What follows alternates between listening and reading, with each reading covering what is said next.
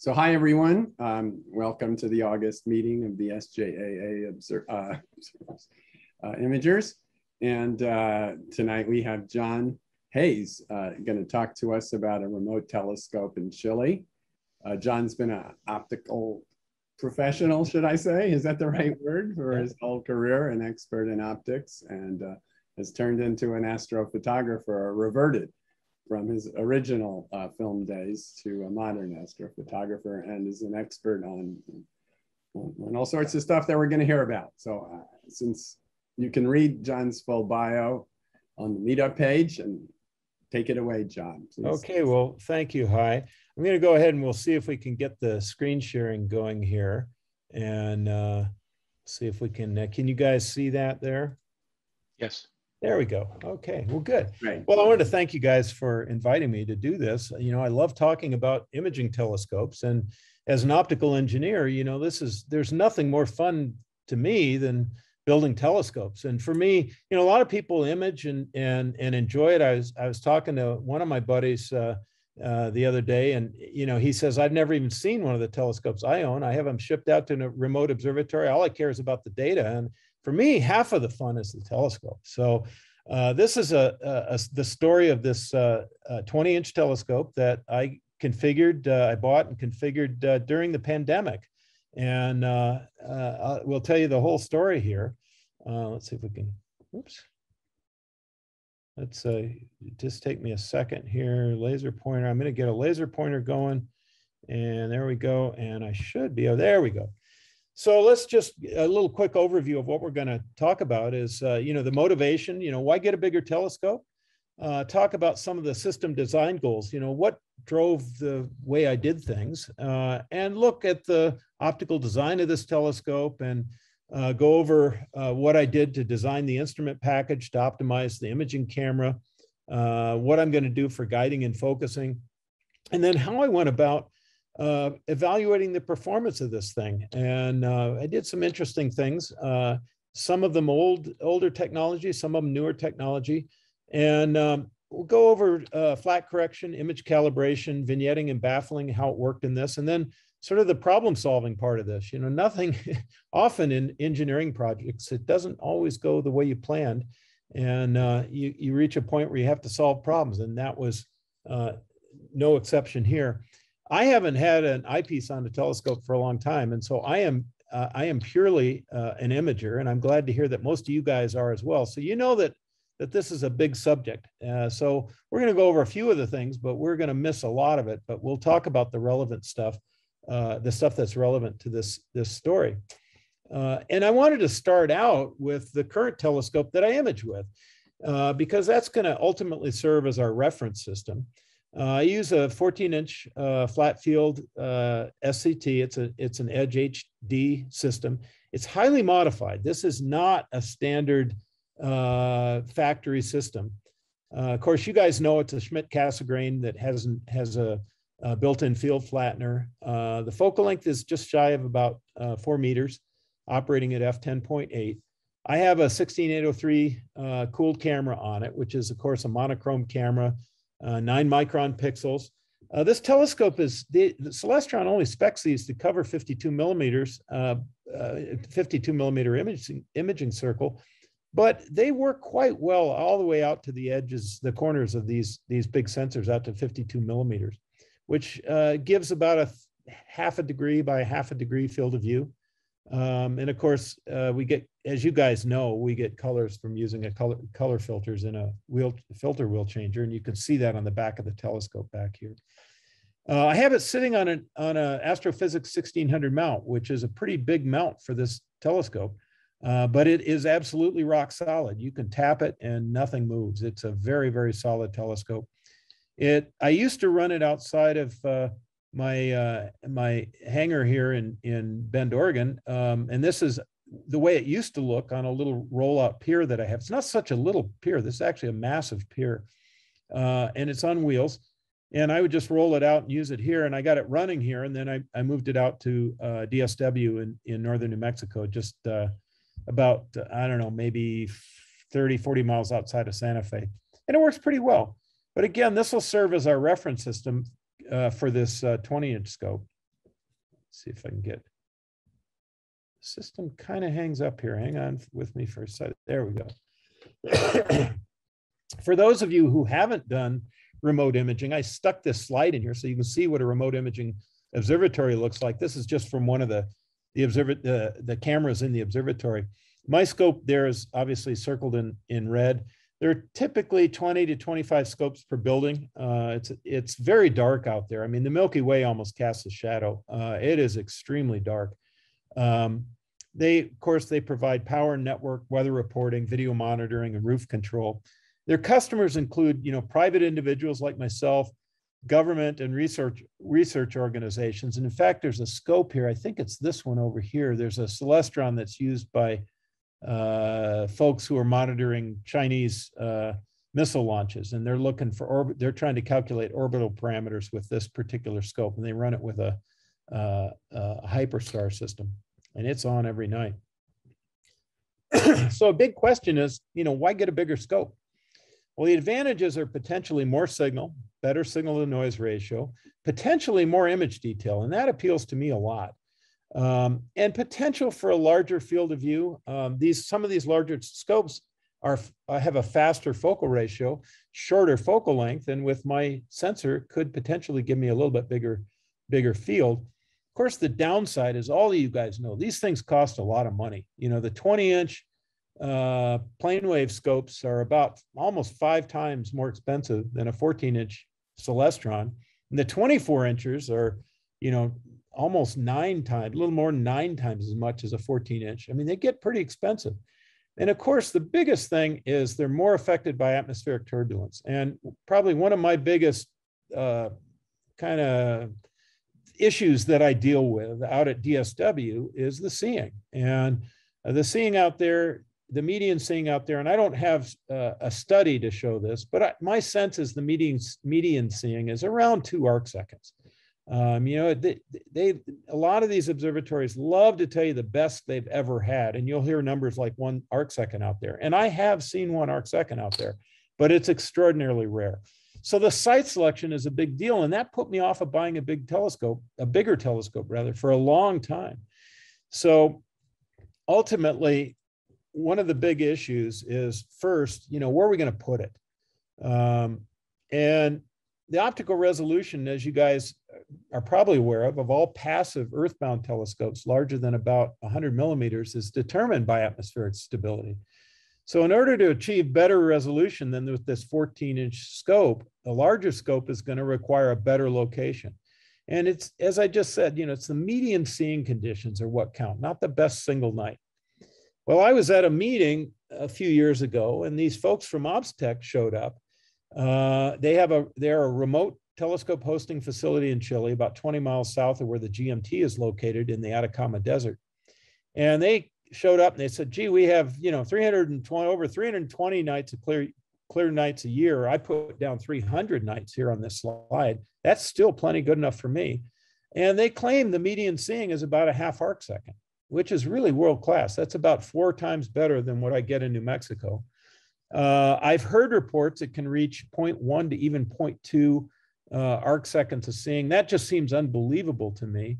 But I have heard credible results that they actually can reach that. And I've heard from users out there that a ½ arc second, and certainly below an arc second, is very common.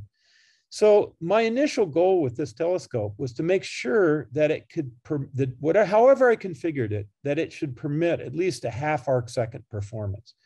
And ultimately, I wanted to buy something that at least doubled the collecting area of the telescope, which meant, a 20-inch, making a jump to a 17-inch or a 16-inch from the 14-inch wasn't a big enough jump for me. The 20-inch was the next size up that I would even consider.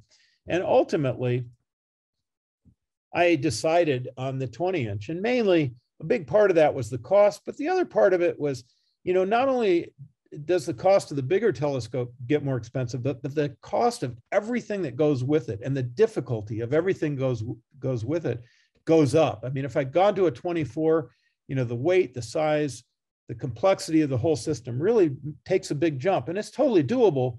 But even with this, I had to change a lot the way I do a lot of things with this big telescope.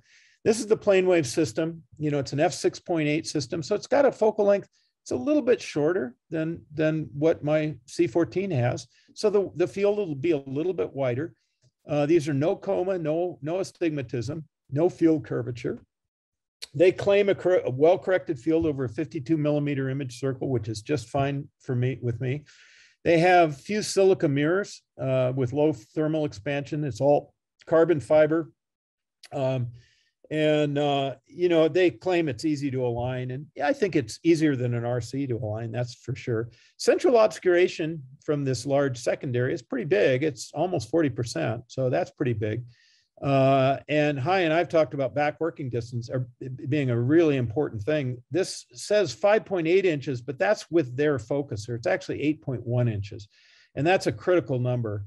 And it takes a little bit of digging to get the right number out of those guys, but they do put a number up here, and I've explained to them they need to put that number up for all of their telescopes, and I think they heard me. So hopefully that's going to become a regular thing.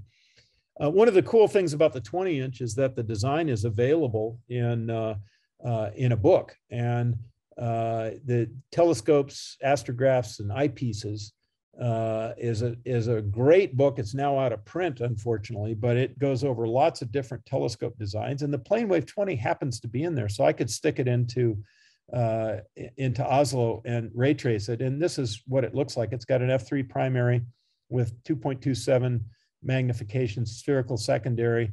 You'll notice it does have some vignetting. These are actually the size of the field correcting lenses. So there is some vignetting in the system, but it produces really nice spot diagrams. And you know, we could look at wavefront and all that stuff, but I don't want to go into all of the components of understanding this design in this particular talk. But you can see the black circle is the size of the Airy disk in this display of geometric spot diagrams. And so on axis, it's clearly diffraction limited, even out to 0.7, 70% of the field, which goes to the edges of a 36 by 36 millimeter sensor. It's still pretty much diffraction limited. It starts to fall apart a little bit in the corners of a 52 millimeter circle, but still very, very good. And with respect to any atmospheric seeing, this will produce pinpoint stars across that 52 millimeter field image circle. And of course, a quick note on alignment sensitivity. One of the advantages of these telescopes is they have a spherical secondary. So that makes them a little bit easier to align optically. You know, the mirror spacing mostly increases field astigmatism. The secondary misalignment in any Cassegrain system is indicated by on-axis coma. And you'll also get field aberration, but that's the very first sign you've got a misaligned system. And the spherical secondary in the CDK does make it considerably easier to align than say an equivalent Ritchie-Chrétien. This image came to me from some guy on, I can't remember, I think it was on Astrobin, saying, gee, I've got something wrong with my stars. What is this? Well, of course, that's what coma looks like. And if you see this, stars that look like this near the center of your field, you've got a misaligned telescope. So it's a good idea to be able to have some idea of how to look at your star images to get some clue as to how well aligned it is. We all know they're perfectly round. You know, if the telescope optics are good and it's well aligned, we should see really round, small, precise pinpoint stars. But when we see coma, that's an indication of a misaligned secondary. Well, let's talk a little bit about matching the camera to the optics. And to do that, we're going to review some very basic radiometry here. And one of the things that's very basic when we talk about extended sources is the camera equation. And the camera equation falls out of basic radiometry. And the basic conclusion of the camera equation is that a faster system always produces more irradiance in the focal plane. And the equation for the camera equation is pretty simple, and I've just shown it here as a function of field angle.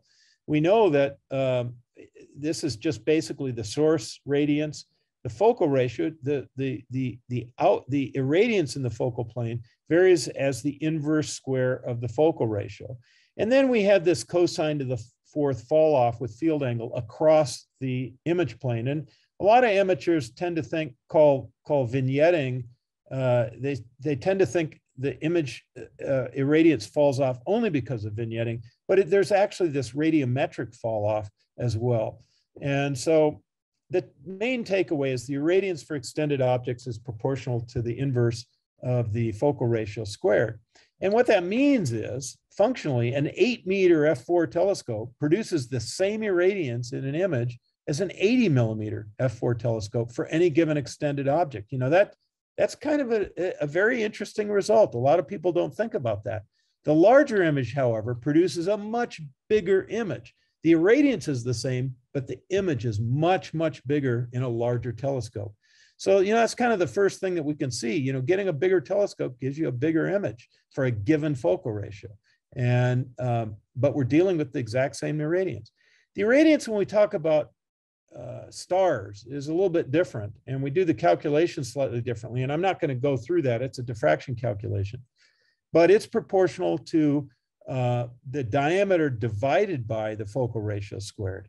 And I want to point out, in case anybody's, and I know there are a lot of sharp amateurs out there, you will crawl up my front side, down my backside over this, is that, you know, that's only true in a vacuum. Once you start introduce atmospheric seeing where things are wiggling around a little bit, that screws things up a little bit, but not by a lot. And the net result of this particular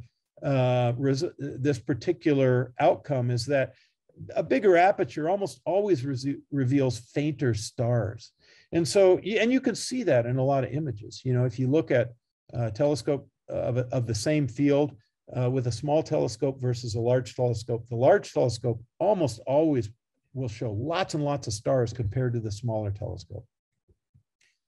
But irradiance in the image plane isn't really what counts. What we really are worried about is the detector signal. And it's the signal that we're worried about at each pixel. And it's simply the irradiance distribution integrated over the pixel area multiplied by the responsivity of the detector that we're using. And if we do the math on that, it turns out that the signal is just equal to R, the responsivity, times the area of the pixel, times the average irradiance over each pixel. So signal, remember, is proportional to the area of the detector.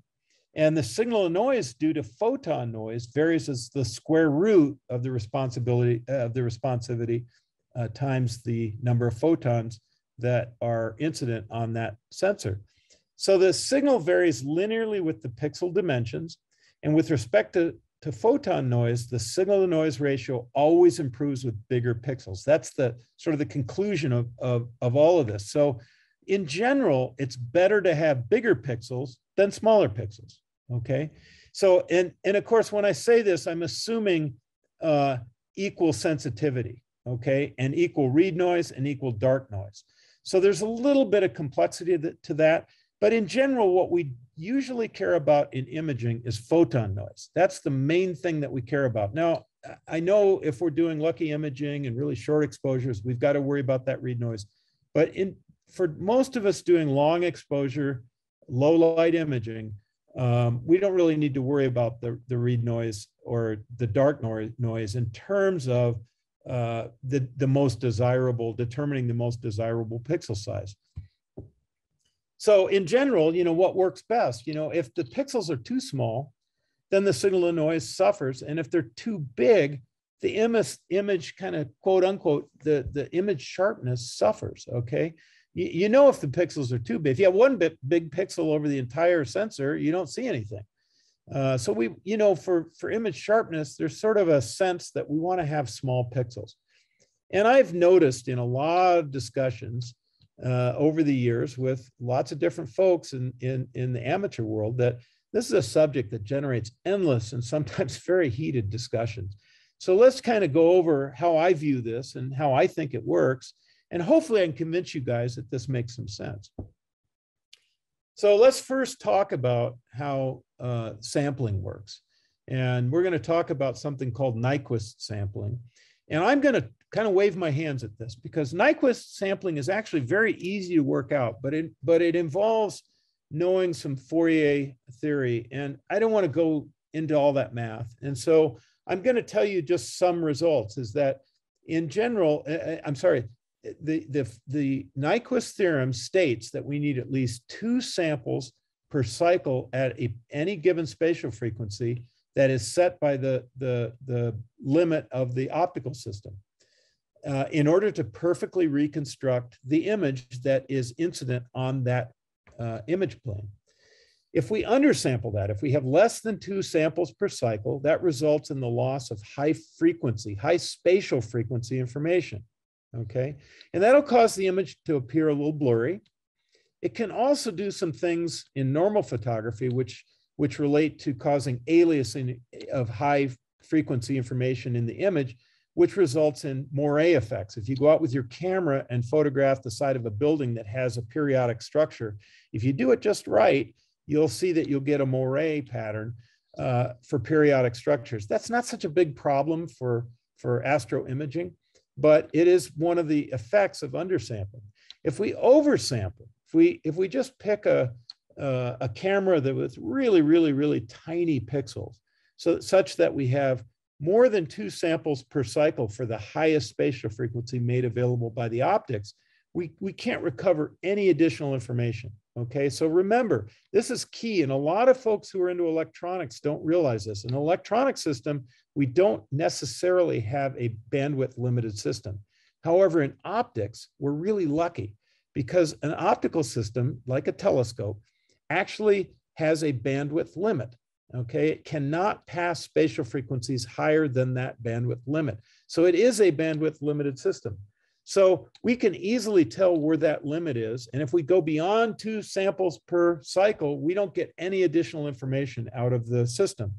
Critical sampling is the optimum sampling required for perfect image reconstruction. Now remember, the theory requires point samples.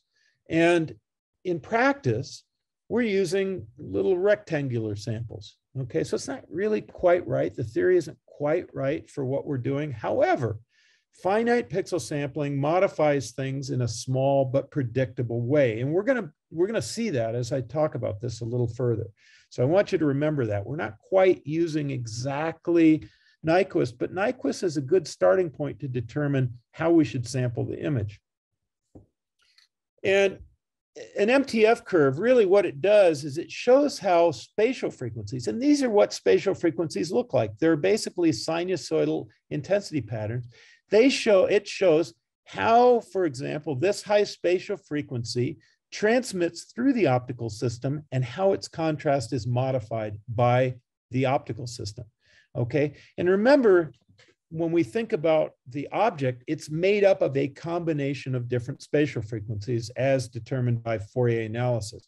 And again, you know, I'm kind of waving my hands at that. I'm not showing you the math of that because that gets complicated. So, you know, we in amateurs, in imaging circles, we typically just, you know, we talk our way around that.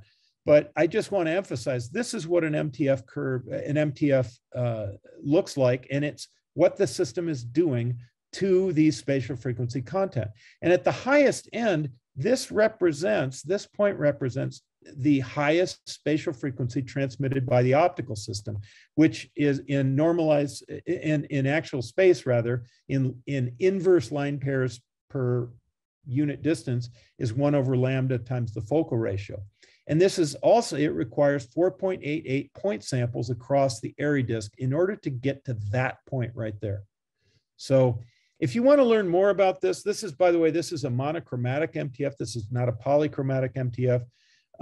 If you want to learn a little bit more about this, I did a complete talk on the Astro Imaging channel about MTF.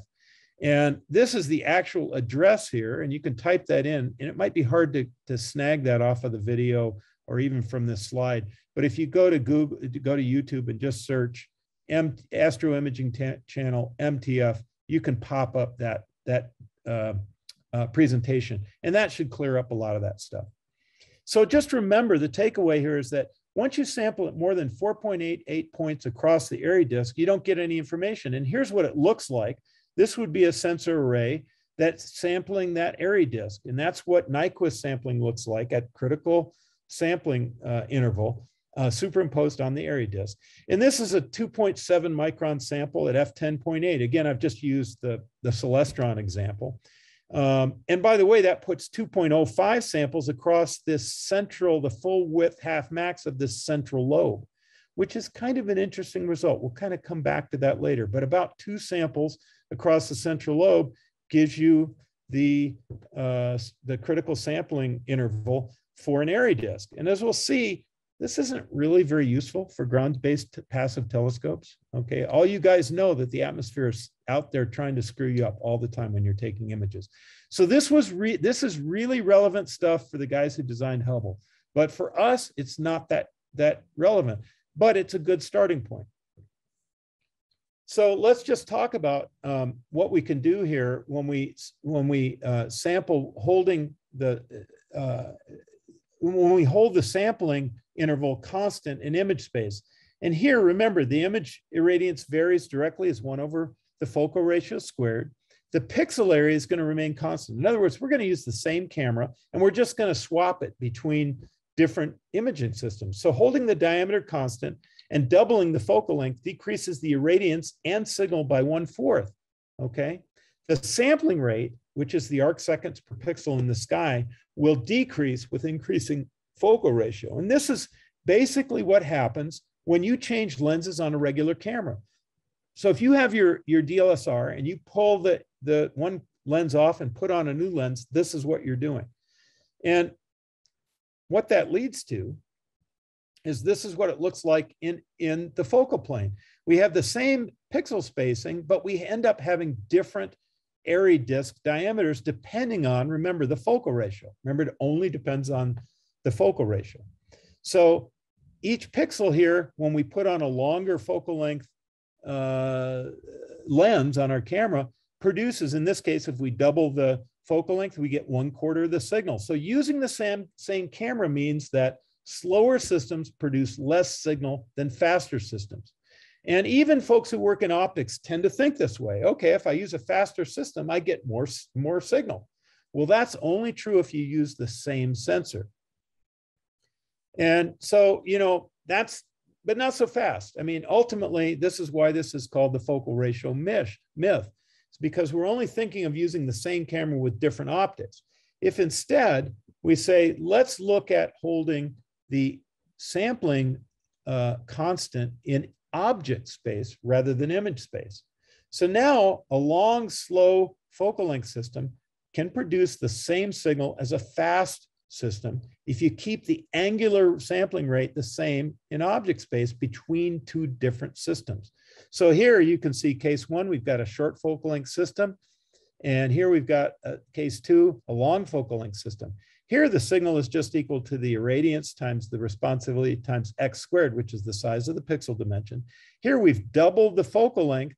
So what happens? The irradiance goes down, but if we now double the size of the pixels to keep the angular sampling the same, we get exactly the same signal between these 2 systems. So for constant angular sampling, focal ratio doesn't matter. So it just depends on whether we're holding sampling constant in image space or whether we're holding sampling constant in object space.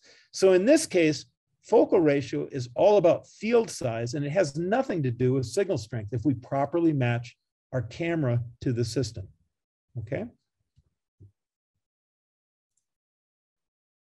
So this is what that looks like in the image plane. Here we have a short focal length, an f5 system. Of course, that's going to give a smaller PSF in the focal plane, but then we're going to use smaller pixels. Here we match the pixels to the size of the larger PSF in the F10 system with 4 micron pixels. And here, you know, we've matched the detector to the optical system to maintain the same signal strength. So, you know, using that F10.8 system out in New Mexico, if it's sampled properly, it's given me the same signal as if I had a really fast system that was properly sampled. And here's an example of that. One of the cool things about the Celestron telescopes that you guys, I'm sure all know about, is you know, with the 14-inch, we've got an effective focal ratio of 3850. If we use an F7 reducer, we can get that down to 2456. And if we use a hyperstar system, we can get all the way down to f6.75. So we've got 3 different focal ratios. And if we use the same camera, then indeed we get different amounts of signal. It's the ratio 32 to 1 in one case and 13.6 to 1 in the other case with the F7. So here, guiding requirements decrease if we just use the same camera. If we use 3 different cameras with the same QE, optimally sampled in object space, we have the same exposures, the same guiding requirements, regardless of the effective focal length.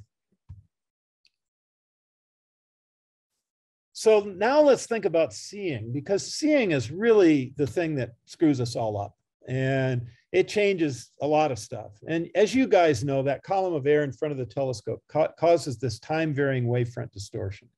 And this results in 2 big effects. For really small scopes, in the range of 100 to 130 millimeters, it results in mostly star movement, which is tilt in the wavefront. In larger telescopes, once you get above this size, you get tilt, plus you get higher order wavefront aberrations that results in star size variations due to these higher order wavefronts. So seeing affects these long focal length systems a lot more than short focal length systems. And that's a big deal in going to this 20-inch telescope. And here's kind of a simulation of what it looks like. Here's an instantaneous star image where, I started with a very small area disk and then I aberrated it. And when you take your integrating sensor and you add this all up, you end up with an integrated blur disk that has a Moffett distribution, which is really a modified Lorentzian. And that forms the blur disk that we actually see when we take images of the sky using long exposure imaging. So that's what we see. So how does that affect sampling? How can we really model that? Well, remember, the MTF in the integrated image shows 3 things. It shows the whole system frequency response, which is the telescope plus the sensor plus the atmosphere. And the cool thing here is that MTFs, if they're coupled incoherently, you can calculate the MTF of the entire system by taking the MTF of the sensor, multiplying it by the MTF of the optical system, and multiplying that times the MTF of the atmosphere. Okay. So the turbulence theory developed by Kolmogorov in the 1940s and Fried in the mid-60s makes this a more tractable problem. And I'm not going to go through all of the math here, but it's really conceptually very simple. Basically, what we do is we approximate that integrated star image, which is a Moffett, by a seeing kernel using a Gaussian, okay? And the seeing-induced Gaussian kernel has a width of sigma in radians, and it's given by this expression where beta is the stellar full width half max. And basically all you're doing here, and this is what Kolmogorov came up with, but you can do it yourself. And I did it before I read his paper. You basically just best fit an Airy pattern to a Gaussian, and you can set up the boundary conditions such that the seeing blur full width half max is just the Airy full width half max with perfect seeing. That's the boundary condition. So we can use this turbulence theory to predict the full system MTF. And that turns out to be pretty useful for determining how do we best couple a camera to the optical system. And so what I did here was kind of interesting. So first I took that MTF curve and I calculated the MTF for a diffraction limited system that has an obscuration ratio of 39%. And at an F number of F6.7. And that's this dashed line. That's what the 20-inch would look like in space. And then I did something interesting here. Instead of plotting this in what you normally see are normalized units, I said, let's look at this in image space and say, what's the required sampling that's required in the image plane in order to sample each of these spatial frequencies? So to sample this spatial frequency, we need 2.8 samples per micron, okay? Or I'm sorry, microns per sample. I said that incorrectly, I apologize. That's what's the spacing you need in order to achieve perfectly sampled that spatial frequency. Now we can also do that in object space. I don't really care about object space. I just put that in for completeness. But what we can do then is we can say, look, if we were to calculate this just using the obscured perfect system multiply that by the seeing values for a half arc second, 1 arc second, and 2 arc second. These are the 3 curves we get. There's the blue one is for a half arc second. This is 1 arc second, and that's 2 arc seconds. And you can see what this seeing does is it causes the frequency response to fall rapidly to 0 well before the system does. Okay, so this is what we're going to see under the atmosphere. So for 1 arc second seeing, in order to properly sample that, you need a pixel spacing that's somewhere in the range of 4.4 to 7.4 microns. I just happened to pick 0.1 as the cutoff. So this shows the range of sampling you need to sample for these 3 different seeing conditions. And that's just kind of a starting point. So you can see under the best conditions down in Chile, that this system's going to need something in the range of 2.5 to 4 microns. Okay. So let's think about that, and let's think about what cameras could we pick. Well, I picked a 16803 camera, which has 9 microns, and I said, everybody's using that. I use it on my C14. I know it might be undersampled a little bit. Let's go ahead and try it and see how it works. So I stuck one of these on the 20-inch. The other option is a QHY600M, and of course, ASI has one of these cameras too. It's an IMX 455 sensor that has 3.76 micron pixels, okay? The QE is higher than the FLI, the old CCD, but the field of view is a little bit smaller. There's a little bit of a trade-off. And I'm pulling up here a little calculation I did for the folks on cloudy nights. And this looks complicated, but it's really super simple.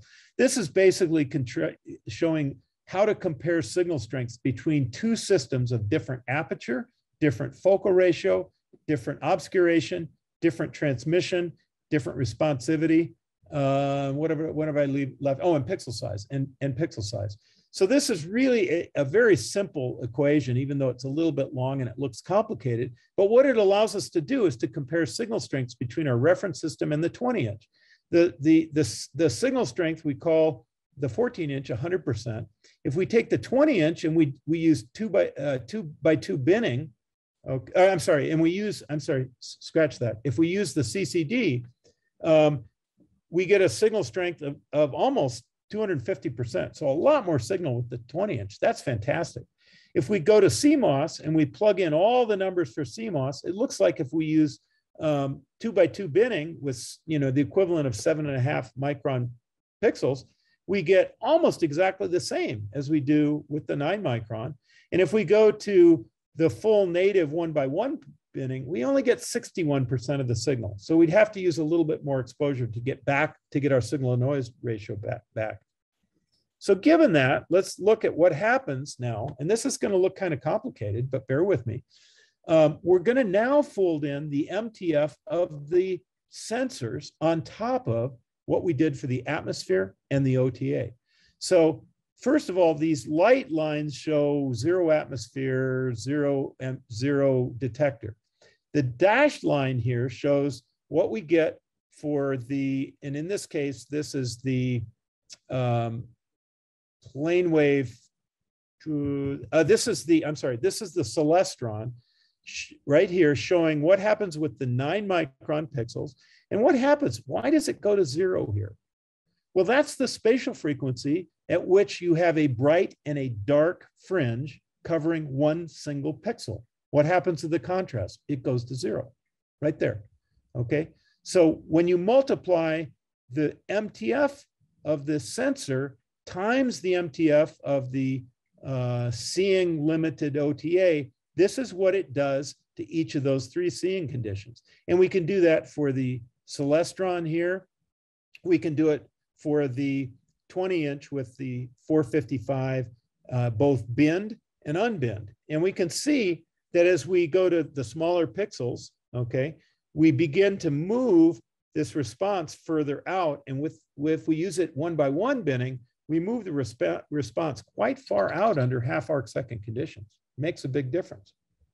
And if we were to compare this, I'm sorry, so I said it wrong. This is the 20-inch with the 9 micron pixels. I apologize. I originally said that was the Celestron. This is the 9 micron pixels on the 20-inch. This is the CMOS camera on the 20-inch. So these are all 20-inch results. And if we go down to the next one and compare, what do we get from the edge system compared to the plane wave with the same camera? Look what happens. The frequency response on the plane wave, the bigger telescope, is worse than it is on the 20-inch under good seeing conditions. If you actually sit here and study this a little bit, under bad seeing conditions, well, under 1 and 2 arcsecond seeing conditions, the difference is almost nothing. But when you start looking at using really small pixels, okay, you get a worse result with the plane wave 20 than you do with the edge 14. If you go to the plane wave 20 and you say, all right, let's put the IMX 455 on there and let's use it with the 1x1 binning, boy, things get a lot better. So the conclusion here is no matter what, and we all know this, better seeing always helps, even a little bit. We know that. That's not a surprise, but those charts show that. With the 9 micron pixels, the 20-inch will not produce a better image quality than the 14-inch. Okay, and in excellent conditions, it actually performs worse. So sending a 20-inch to Chile will get sharper images with 9 micron to get sharper images with 9 micron pixels is a waste of money. I mean, I might as well send the 14-inch there. Okay, so the 20-inch does provide a stronger signal and a wider field. That's cool. That's a real benefit. That's a true benefit of the 20-inch, but you don't need to send it to Chile to get that benefit. I might as well send it to SRO or somewhere else. Small pixels only increase image information under good seeing conditions. And you guys know this. I mean, but I see people do it all the time. And I see people talking about it all the time. Just use the smallest pixels you can use, dump the smallest pixels you can dump on your telescope, and it'll all be fine. Well, under poor conditions, small pixels only decrease signal and noise. That's all they do for you. They don't give you any more information, okay? So that's a really big takeaway. So remember, you know, if you're dumping one of these new CMOS cameras on a f10 telescope under, say, 2 arcsecond conditions, you're making your life harder as an imager, okay? And then I asked the question with this system, what would it take to get 100% signal out of this 20-inch compared to the 14-inch that I'm used to? Well, that would require 4.8 micron pixels. That would be, to me, ideal. I'd have the same signal. I'd get better MTF response. I mean, to me, that'd be a great solution, but that sensor isn't available. So, but that's a big takeaway from doing the MTF analysis, okay? Let's talk about how we're going to guide and align here. And I better hurry up because we got a lot to talk about. Active guiding, you guys know all about that. Half arc second in this case is a diameter, almost 4.5 miles, 4.6 miles. That's not trivial. I'm not going to talk to you guys a lot about guiding because if you're imagers, you know about that. You also know about single star guiding versus multiple star guiding. Just before we started, we talked a little bit about autocovariance, full frame guiding, and that's what I'm going to be using on the system. And we're just starting to test that right now. Up until now, I've been doing single star guiding, and I get very good performance out of the system using single star guiding. I also do on-axis guiding using ONAG. This is on-axis guiding. And just very briefly to review that, this is the way on-axis guiding works. We have a dichroic beam splitter. It transmits rather, any light that's above above 700 nanometers wavelength to an auto guiding sensor. It's actually 750 nanometers, I goofed. All the visible light below that wavelength goes up to our imaging sensor. And back here, our auto guide sensor is imaging in the near infrared. And we can look at the same object that we're guiding off of that we're imaging if we want to using this arrangement, and it works extremely well. It's always easy to find bright guide stars using this technique. I mean, I very rarely struggle to find guide stars. That's extremely rare. It's slightly less susceptible to seeing effects. I won't go into all of that, but the Kolmogorov theory talks a little bit about that. There is a wavelength dependence. So longer wavelengths are a little easier to guide with. You can guide on the same object that you're imaging. It does require a high quality beam splitter, and that turns out to be a little bit sticky, although you only use a very small part of the beam splitter. when you use this for each star. So that turns out to not be a hard requirement to meet, but it is a consideration for the guy who makes it, namely Gaston over at IFI. And he's good at handling that. The real bonus here is that ONAG can provide a focus signal, and that's because a converging beam, excuse me, through a window produces astigmatism. And this is the exact same autofocus system that's used in DVD players. It's been used for years. You do have two cameras, the guide camera and the imaging camera. They do have to be very carefully co-focused, but that is a very, very simple system, a very simple condition to meet with very simple alignment, pre-alignment. And it's only one time, you just do it once. And the beauty of this is I get continuous autofocus that runs in real time with the shutter open. Now, this is most relevant when you have a system that has a very high thermal sensitivity. These plane waves do have some thermal sensitivity. I've seen that. They are not as sensitive as the C14. A lot of people believe that they're rock solid. You don't ever have to refocus them. And that's only true when the temperature is pretty stable. They do change, and it depends on your environment. They are less sensitive, but I do want to emphasize they are not completely insensitive. And so this business of holding focus continuously all night long is really a bonus. And by the way, this improves your throughput considerably. You don't have to stop and take a whole bunch of images, compute a V-curve, move things around a lot, and then restart your exposure. This continuously focuses as you guide, and it's super easy to use. By the way, this is just a quick model that I did showing the geometric model of the spot diagrams through an ONAG. This is just pure astigmatism. This is an actual measurement. This is actually, I bench tested the C14 looking at what the astigmatism looks like through focus. And by the way, you get both magnitude and direction out of this technique. And the sensitivity is very high. The sensitivity is constant through focus. I said linear, that's not quite right. It's constant through focus, unlike V-curve focusing, which goes to lower sensitivity as you go through focus. This is constant through focus, and you get about plus or minus a 10th wave of sensitivity, which is more than sufficient to produce seeing limited focusing. I like to say diffraction limited focusing, but it's generally limited by seeing. So I'm a huge proponent of ONAG.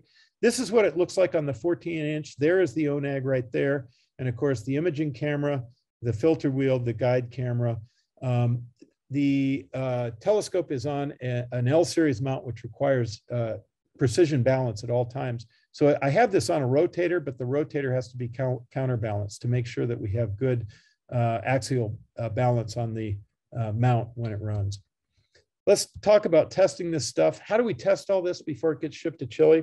I'll try and hurry it up here. I don't want to keep you guys all night. It's big, it's heavy. How do we do this? A lot of guys, by the way, just buy the scope and they ship it to Chile, and they have the guys down there set it up. And that works a lot of times. But when it doesn't work, it is a nightmare. And I'm aware of at least one guy, and there are probably more than one guys, who spent a year trying to debug their telescope over 7,000 miles of distance, trying to get it to work, and then ultimately having to ship it back to the factory. It's a nightmare. So I'm not willing to do that. Murphy, just, that's a bad idea. So the first thing I did, the guys at Planewave were very nice to me. In my former life, I worked in optical testing. And, we supplied all the equipment that tested James Webb. This is the exact same instrument that tested all the optics of James Webb. And the guys at Planewave set me up so that I could borrow one of these things. This is, a very expensive thing. This instrument's $150,000. So this isn't something the average amateur can do, but I could grab really, really good data. I could show it's diffraction limited. The diffraction, the Strel ratio is about 0.85 on this. It's not very smooth. That bothered me a little bit. And the biggest problems are right at the edge. And I could talk at great length about why that is. I know why that's happening, but I'm not going to go into that. But my thing about this, and I want to urge you guys, if you're going to set up a remote observatory, be sure you test it before you send it to a remote observatory. It's a nightmare fixing things in the field. The second thing is, how am I going to mount it? This L-series mount for these Planewave scopes comes, and they stop right here at the base of this thing, and it's completely out of balance. It requires putting it on a pier. So I built a rollout rig for this thing out of aluminum. I just signed on to AutoCAD and designed this thing, bought all the parts and built it. And by golly, it works like a champ. I'm just delighted with the way it works. It's rock solid. The whole scope, by the way, weighs about 700 pounds. I almost rolled it over my foot one day, and I can confirm it really does weigh about that much. I mean, it scared me when I almost put it over my foot. The electronic system I'm not going to go into, but there is a big plan here for running this thing remotely. The key issues, or the key things that allow it to be remotely operated, are number one, an IP power switch that allows you to turn on and off various components over the internet. And the second thing, of course, is screen sharing on your PC. Those are the two critical things. And I'm sure a lot of you guys use that stuff. So it shouldn't be any mystery, but this thing is all packaged up. It's all connectorized. You can just plug it in and unplug it in seconds. I got it out under the stars. This is a 6-minute unguided exposure with the scope. And I zoomed in, and gosh, I saw the expected diffraction pattern. And right away, I saw diffraction patterns at 45 degrees and scratched my head and thought that isn't good. And then I saw some pretty dark corners here, and I thought that doesn't look good either. Uh-oh. Well, the spikes were easy. I could easily identify that. It's just, I use a shroud, and in a remote observatory, the shroud is almost essential to keep dirt out of the system. And so these shrouds pull around the truss structure, and they create, they actually impinge on the marginal rays at the edge of the field. And that's what is creating this diffraction pattern. And I immediately went, uh-oh, that's no good. It turns out Planewave's been selling this for a long time. And I think as far as I know, I'm the first guy who ever noticed that there's a problem with this shroud. So what I did, I solved it in kind of a nice way. I 3D printed a little thing that just clips onto the structure and holds the shroud out of the way. And that works like gangbusters. I think I showed it to Planewave, and they talked about offering something like this. I don't know. I told them I'd give them my design, but I don't know if they'll ever do it. But it's an easy problem to solve, and it's nice to get rid of those stray diffraction patterns. One of the problems that we have here with those dark corners is that calibration, as you guys know, corrects for 3 multiplicative effects in the signal. Cosine to the fourth, which we talked about, vignetting, which is due to edges, dust, and surface digs, and PRNU, which is the photo response non-uniform across the sensor. That's probably one of the 3 most important things that you're correcting for in your camera. A lot of guys don't seem to realize that, but that's a very important thing. And it's variations in responsivity between the pixels. And it looks like a spatial noise that's proportional to the signal strength. So flats are really critical. So when this is the math for flats. I think you guys know that. When it's properly done, you have it start with a raw signal, dark edges, and it corrects properly. You guys are imagers, you know what that looks like. When I did that with the 20-inch, big troubles. We had big, bright edges. And there are 2 key reasons that calibration fails. Number 1 is flat calibration does not correct for additive signals such as stray light, okay? And the flat calibration accuracy decreases with increasing vignetting. It cannot work with 100% vignetting. We'll come back to that in just a second. My first thought was, where's the stray light coming from? And I looked in the backside, and sure enough, I could see right around the baffles in this system. Plus, I could see lots of veiling glare from the inside of the baffle system. The guys at Planewave at this point were getting a little tired of hearing from me, but I called them up and told them about the problem, and they were great. They admitted immediately, yeah, we got a problem with the baffles. So they immediately designed a new set of baffles for me. And sent them to me. I installed them, and there's what we got. Beautiful, nice, beautifully baffled system. And by the way, for those of you who might want to buy a 20-inch, the new baffles are what they're selling now. So you won't get the old baffles, you'll get the new ones. So that was great. I went back and looked at it. That didn't fix the problem. So I went back and started looking at the design of the ONAG. And at first, I just thought it'll work just the way it does with the 14-inch. And even as an engineer, I got to admit, I screwed it up because I drew this diagram and I said, yeah, we'll get a little vignetting here and there, but no problem. What I didn't account for are the corners. I looked at this side view and I didn't think of the corners. Well, once I started doing the vignetting and looking at the corners, I was cutting out close to 50% at the corners. And that doesn't account for the optical vignetting and a few other effects. So the corners are very heavily vignetted. And Gaston was nice enough to share his design with me, and I redesigned one of his parts. And I was able to rebuild a new part that takes care of this problem. It does require remounting the system, but it'll work on any of the plane waves or any fast system for that matter, up to about f6.8, maybe a little faster. But this is the newly built parts that I made showing the mounting parts for each side of this thing for the ONAG. And the cool thing about this is it doesn't change the external dimensions at all. And that's what it looks like when it's all put together and aligned. And Gaston was just wonderful about this. He helped me, and he helped realign this thing and put it together. And bingo, work like a champ. You can see once I fixed that, the vignetting problem as well as the stray light problem, we went from, and by the way, this is very heavily stretched. We get a nicely calibrated result. And if you ask me how much vignetting is too much, that is still a mystery. I can't I wish I could analytically solve this or model it in some way. I know there's a way to do it, but this is a hard problem. And I can't tell you guys how much is too much. I can tell you that if you've got more than 50% vignette in your system, excuse me, you're probably going to have trouble. And I see it all the time on AstroBen. I used to see it on cloudy nights. This is a problem that a lot of people run into. So the very first thing when you get, bad vignetting results, it's stray light is the first question. The second question is how much vignetting do you have? If it's more than 50%, you've likely got troubles. My own advice is to keep it below 25 to 30% at the most. So how do we evaluate the under the sky performance? And we're kind of running out of time, so I'm going to rush through this. But really what I wanted to know is how well does this thing work with all this stuff in the beam? And, secondary alignment, all that stuff. How do we do this? Because I already measured this thing with a $150,000 interferometer and probably a $500,000 flat and a lot of expense, but I still don't know how it works all put together. Okay. We could do this with a Hartman test or a Shack-Hartman. We could use a point diffraction interferometer. We could use Ronchi, knife edge, all kinds of stuff. These are only qualitative. All that stuff costs money. And Gaston came to me with an idea quite a while ago, and he and I have been talking about this for a long time.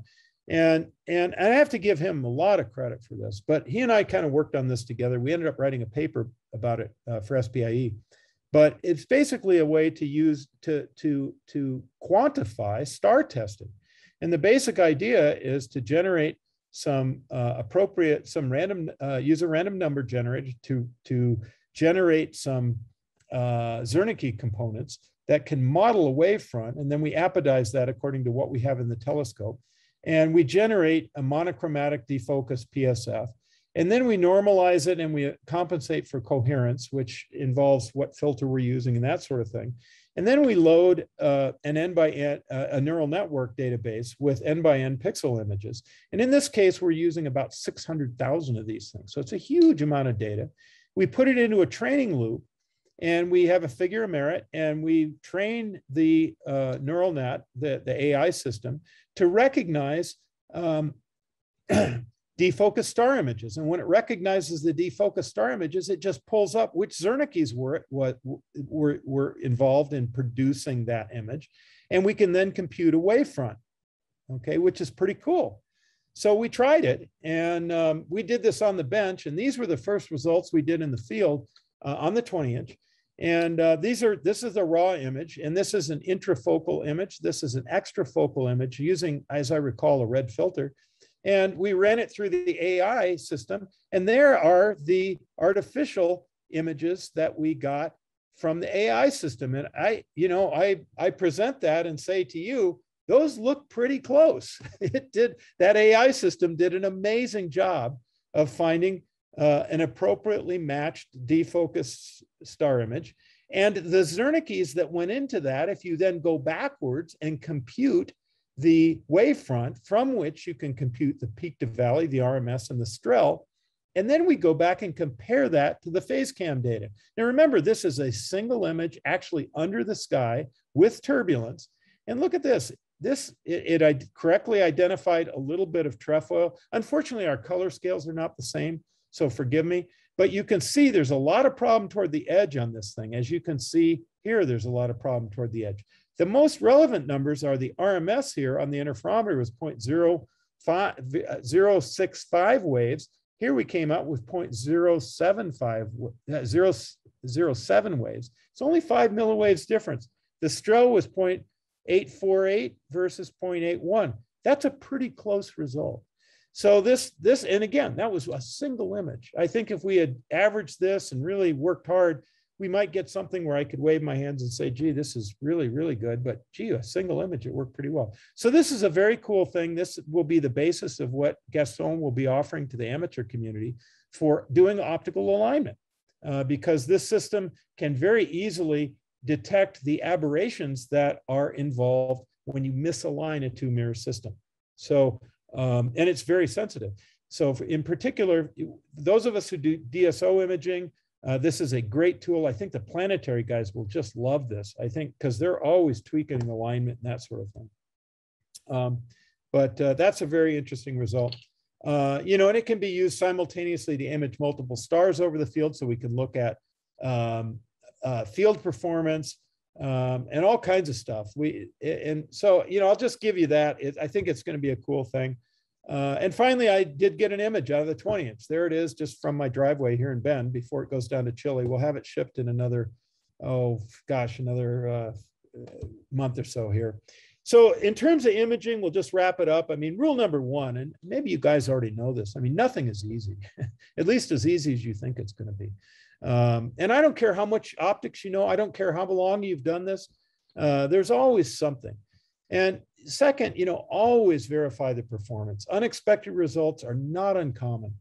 And engineering in the real world is almost never a linear process. It often takes more than one design to get it right. I mean, I hate to say it, you know, I screwed up that business with the vignetting, but that happens. So remember the basics. When you don't understand something, stop and figure out what's going on and pay attention to the details. That whole little shroud thing, you know, that was a little minor thing that I just happened to notice, and maybe somebody else has noticed it too, but I haven't heard from anybody who noticed it. But a lot of people have said, gee, I've noticed that thing, but I had no idea what it was. Murphy is relentless. His ability to screw things up goes on and on. And I do have to say that you have to balance the urge to overanalyze something against trying it to just see how it works, you know, but relative to cost and money. And, you know, if you're building a $2 billion telescope like the GMT, you need a lot of analysis. But if you're building a 20-inch, you know, a little 20-inch telescope that's going to go down to Chile, sometimes just trying it, you know, is a quicker and easier way to do it. But having good problem solving skills is a big part of this whole thing. So I'll stop there. I apologize, I went just a little bit over, but that's pretty much the story of this 20-inch telescope for you guys. So if you have any questions, I'm happy to take them. Pretty sure I have that shroud problem. So that's a big tip. Yeah, take a look up close at your star images in the near the corners, particularly the bright star images, and you'll find those little 45-degree diffraction. If you've got a shroud on it, I'm pretty sure you've got that problem. Cool. So, well, let's start out with Bruce's question. Bruce, since you're there, why don't, instead of on chat, why don't you just add? Oh, okay. I was just wondering, you had mentioned that there's little to be gained by oversampling, but I have come across people saying that oversampling can be valuable if you're deconvoluting, and I'm wondering if that's a myth or if that's reality. Yeah, unfortunately, that's a myth. That's a myth. You know, the deconvolution process is not quite the same as information recovery. But the deconvolution I mean, unless you've got unless you're, you know, just seriously undersampled, in general, the deconvolution process, you know, once you apply the deconvolution process typically after you've stacked, and that will typically tend to kind of fix a severe undersampling problem. But oversampling is not the appropriate response to trying to get better deconvolution. Thanks. Yeah. I've either baffled you guys completely or I explained it really well. I can ask some I'm not questions. quite sure. Not quite Please, sure what somebody else, I mean, if anybody else has questions, please jump in. Otherwise, in 5 seconds. I don't know if well, I guess it's a question. So you said there's no 4.8, was it, micron pixel cameras? Well, you know, the real problem, Glenn, is it's not so, there may be some 4.8s. And in fact, right now I'm using a 5.2 or something on a refractor. The problem is I want to use a big sensor. Okay. And so, you know, the problem is a little bit more constrained than I meant to imply there. You know, I want a big sensor and I want to get something that's, you know, maybe 4.8-ish. That would be kind of ideal. I mean, if there was a 36 by 36 millimeter CMOS with 4.8 or 2.4 that I could bend to 4.8. Again, you have a bandwidth problem for these remote scopes. And even with this this IX, you know, 455 sensor, gosh, you know, each image one by one bend is 130 megabytes. And, you know, when you're transferring all that stuff over the internet from Chile and you've taken, you know, say, I don't know, 40 images in a night or whatever it happens to be on a long night, 30 images, that's a lot of data. And so, you know, that becomes a consideration as well. Yeah, well, a couple of us have just purchased a sensor with the IMX 492. So it has the 2.3 micron pixels that would normally we would bend to 4.63 microns. Nice. That's not, how big is the sensor?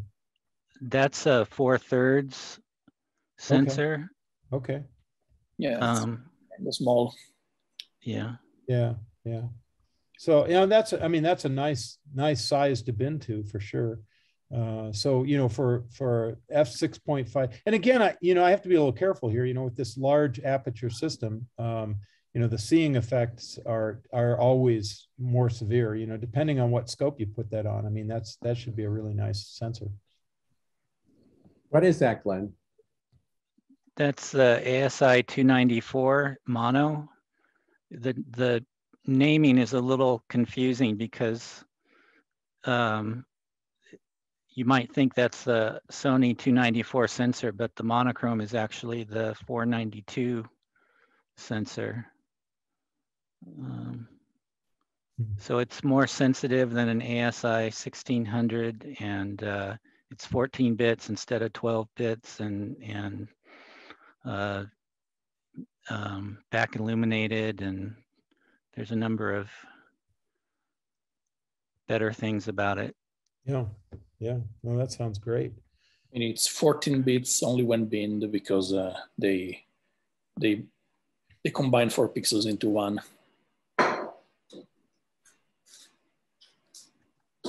It's only 14 bits when it's 2 by 2 bend. Is that what I understand? It's a 12 bits in bin 1. Oh, in bin 1. What is it when you bin 2? When you bin 2 is 14 bits. It is still 4. Okay, good. Yeah. Great. Well, awesome. Anything else you guys want to talk about? What's that? Was there somebody else? Okay, I'll jump in. You know, let's say you're not sending a telescope down to Chile. Sure. Say you're imaging from the Bay Area or a dark place near the Bay Area. How would your recommendation, you know, I assume your setup is way overkill for situations like that, where, you know, with seeing issues with some light, you know, anyway, you get the idea. Well, the advantage of this system, you know, in your area is that it gathers signal pretty fast. I mean, that's probably the biggest advantage over the 14-inch is even with an appropriately sized, you know, I would always bin this thing. You know, if I was putting this thing out at DSW, I might put the same sensor on it at 7.4. I might even run it with a 16803, but I would never run it with the small pixels. And in that case, it gathers signal pretty darn fast compared to the 14-inch. So, you know, that's an advantage of the 20-inch. But the, you know, the limitation there is you don't get any more image detail. And I'm kind of fascinated by image detail. You know, I see Adam Bloch's pictures, you know, that he takes up on Mount Lemmon with that 32-inch up there. And, you know, he's got 1 arc-second imaging up there. And, you know, he gets, you know, that big telescope gets some pretty nice detail. And I really like the detail in these images. So that's a part of my goal. And that's, you know, maybe a little bit different than the kind of goal you'd have to have if you were using it there. And by the way, that's why I didn't want to buy a 20-inch for a long time, or a bigger telescope, you know, because it just wouldn't make much difference out at DSW. Yeah. I have a question about the DSW area. You mentioned it was about 25 or 30 miles outside of Santa Fe. They get a lot of monsoon weather for at least a few months, and how much of your year is affected by that, and how do you deal with that? And the humidity, I've heard that DSW sometimes, you know, if the humidity is over 65 or 70%, they may shut the roof. I'm not sure exactly what the number was, but. Yeah, so as for location, I mean, that's a really good question, Bruce. As for location, if you look at Santa Fe and draw a line to Las Vegas, New Mexico, and then you drop down about, from that line, you drop down maybe 40 miles to the south, right from the middle. That's about where the observatory is. It's out on something called the Roe Plateau. It's at about 7,200 feet or so. It's a little over 7,000 feet. But you're right. There are a lot of issues out there. When it's good, it's very good. I mean, as I said, it's very, very dark out there. The sky is just spectacular out there. You get a little bit of a light dome from Albuquerque and a recently growing light dome from Santa Fe. But again, they're pretty dim and they're pretty low on the horizon. But as you say, there are issues. You know, during the winter when the humidity, and they have fog out there, it does snow out there. There are times when the humidity is high and they shut the roof. They're very cautious to protect the equipment. And, you know, that's a good thing. So, you know, they want to make sure that the telescopes are protected, and humidity is one of their parameters. Obviously, if rain is another parameter, they're very good about keeping that roof closed, because they realize that there's a liability in keeping that roof closed, and they are dedicated to trying to protect your equipment. But during the monsoons, you know, each year is a little different. This year is disastrous. I mean, it is absolutely disastrous. I've been shut down for over 2 months. I mean, I have to go back and look exactly when I stopped imaging. I think I've had 1 night of imaging this summer. The monsoons have been particularly strong this year, all the way from Tucson, where it's just flooding like crazy, up into New Mexico. And it can be just a mess there. I got caught in a rainstorm there at DSW one time, and the mud is epic. And the owner warned me, the mud is really epic around here. I didn't really believe him until I got stuck in the mud, and I had to get a tow truck all the way out there. I had a car stuck. I was sinking in the mud myself, and it was horrifying. So it can be challenging out there. And again, as I said when I opened up, you know, the conditions can be very good out there, but the median conditions are not sufficient to support a 20-inch. Now, I would say, I mean, it's an excellent place for smaller refractors. The 14-inch works really well out there. I've gotten some great images out there, but, you know, there are a lot of nights where the seeing monitor is showing, you know, 1.2 arc seconds, and I can see my guide star. You know, I'm getting probably 2.5 arc second full width half max. It is nowhere near what the seeing monitor is showing. When it's good, I know it. I mean, I see the guide performance goes down below 0.2 arc seconds RMS, and, you know, the stars are absolutely, I mean, I can measure it on the fly and I see 1.4 arc second full width half max. I know when it's good. And it's not good that often, you know, I mean, for the 14-inch, you know, for smaller scopes, it's no problem. But I would not put a 20-inch out there. Their prices are reasonable. The people are just great. I mean, they're fantastic. The facility is very good, but the conditions, you know, they're kind of all over the map. So I mean, I don't want to discourage anybody from going to DSW. I mean, I think DSW is fine. I was actually wondering more about not necessarily DSW, but the area in general, because hot topic is always, where should I retire? And, you know, where am I thinking of putting up a permanent observatory? And, you know, I know the conditions there can be fantastic, but the Boy, monsoon that's weather. you're actually asking two different questions there. Where you should retire and where you should put a telescope are not necessarily in the same place. True. So yeah, I can talk to you at length about, I'm a retired guy. I can talk to you at length about that, but you need to be a little careful about that. You can end up in a great place for your telescope and have a miserable retirement. You have to be a little careful. I love Santa Fe. I love that area of New Mexico. And by the way, I mean, SRO has its own issues. I mean, every remote observatory has its own issues. It's just normal. And I'm sure, in a year, I'll be back telling you about the issues down in Chile, where, I'm going to find out they have issues too. Nothing's perfect. That's for sure. Can I ask you about your F number fallacy? Yeah. Back to the technical part. Here's the way I have been thinking about it. So tell me if I'm thinking about this right or wrong. Sure. So assume you have a target that fits in, your 4-inch refractor or your, 16-inch reflector, whatever. The target fits in both.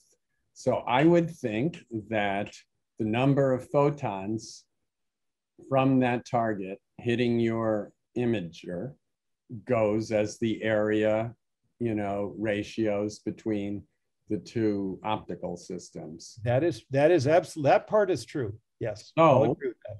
So,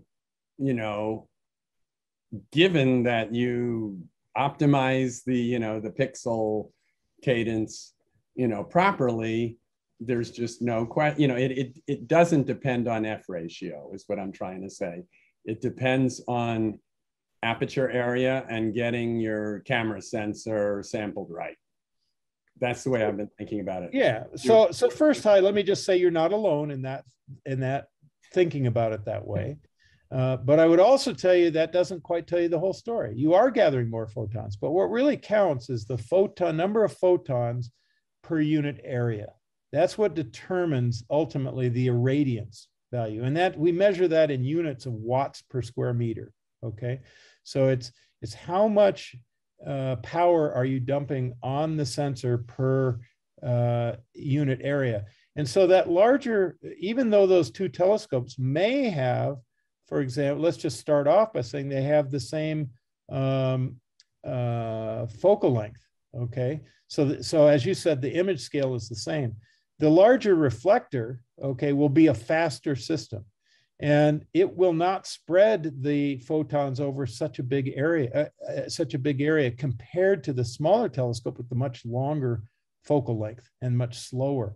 So what you're really worried about is not just how many photons you're gathering, but it's the area that they're spread over, okay? And that determines irradiance. But the thing to remember is that the signal then is determined by how many photons really you're intercepting by the sensor itself. Okay, right. And that translates into signal times the response. That's why I meant that they both capture the target. So like if you, you would think that you could normalize the pixels, instead of thinking of irradiance as per meter squared, you could think of it as per pixel, watts per pixel. And you should be able to, adjust the sensor such that the larger, assuming you can buy such a sensor, such that the larger aperture always dominates the smaller aperture, whatever focal length, because the, watts per pixel should always be able to be optimized better with the larger aperture. So I hear what you're saying. I understand how you're trying to cast the problem, but let me suggest that it's much easier to kind of divide the problem into two parts. The first part is, what is the irradiance in the image plane? What really is the irradiance? And the irradiance, we always measure that in watts per meter, and a faster system always produces higher watts per square meter than a slower system. So we know that, right? But the signal itself, determines is the important thing. And that's determined by how we divide up that watts per meter. So you're right, but the focal ratio myth is that a fast system is always better than a slow system. Well, that's true in irradiance. Okay, that's true when you talk about the raw irradiance in the image plane, but that's not true when you talk about the signal that actually comes out of the sensor. Maybe that's the way to say No, that. I mean, I was saying makes that F number isn't important. So I'm agreeing with you that the F number is not, you know, dominating. What I'm saying is aperture, given that you match the sensor right. I think that was the point of your talk. Yeah, that's right. That's right. I tend to shy away from the notion that, and it's a true notion. It's absolutely true that the bigger telescope's gathering more photons. That's absolutely true. But I tend to shy away from starting at that point because I find that it confuses the issue, because really what really counts is how are all those photons spread out in the image plane. That's what ultimately counts in terms of irradiance. All right. Are there other questions? All right. Well, I suppose this would be a good place to thank John then. And can you unmute and clap and all that good stuff? Well, that's fine. Well, it's been a pleasure talking with you guys. And I appreciate the opportunity to talk to you. It's been great. Hopefully we'll see you again, maybe at some meeting, maybe AIC in this fall. Hopefully they'll hold the meeting, but I'll be at AIC if they hold the meeting. Didn't they move it to 2022 already? I think they did. You're right. They did. I think they did. I think they moved it to 2022 already. So all right. So 2022, we'll see you guys. I forgot about that. You're absolutely right. Worldwide Advanced Imaging Conference that is held every 100 years in San Jose. Yeah, we can hear you, Francesco. But I apologize. No, that's good information. Good. All right. Well, thank you very much, John. Okay, my pleasure. We'll say goodbye, and I'm going to head on out. Have a good evening, guys. Good evening. Thank you.